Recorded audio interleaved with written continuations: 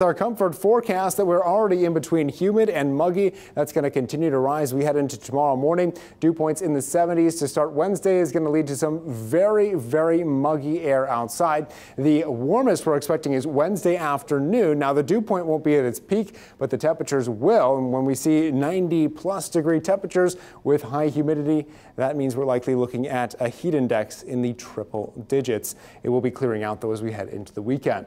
So here's our peak of our feels like temperatures, or our heat index, which is going to be 4 o'clock or 5 o'clock on Wednesday. And you can see we are expecting triple-digit heat indices across the state of Wisconsin. A little bit of relief, though, if you live up in the Northwoods. But otherwise, if you live down south of Stevens Point, you could be seeing 110, 115 degree feels like temperatures out there tomorrow. So very dangerous to be outside and doing strenuous activity for multiple hours on end.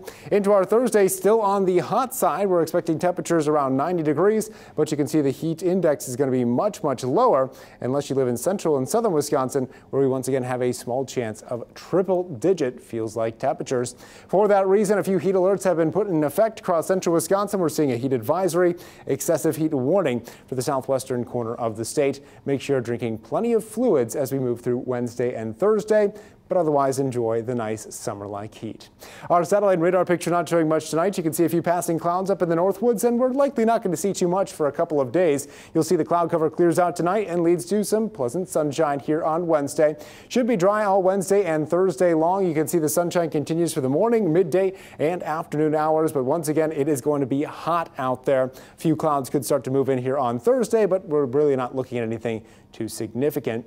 Tonight we drop down to 67, warm and humid, though we'll likely feeling like the 70s waking up tomorrow morning. Our forecast high tomorrow, 94, a sultry day with mostly sunny skies. Southwest winds 10 to 15 miles per hour will provide some relief with our hot temperatures, and we'll be shifting to the northwest later in the evening. Our 7-day forecast is going to show temperatures around 94 Wednesday, 90 on Thursday, dropping down to 81 on Friday. That does come with a 60% chance of thunderstorms. This weekend will be significantly cooler, still holding on to the sunshine, but temperatures in the mid-70s.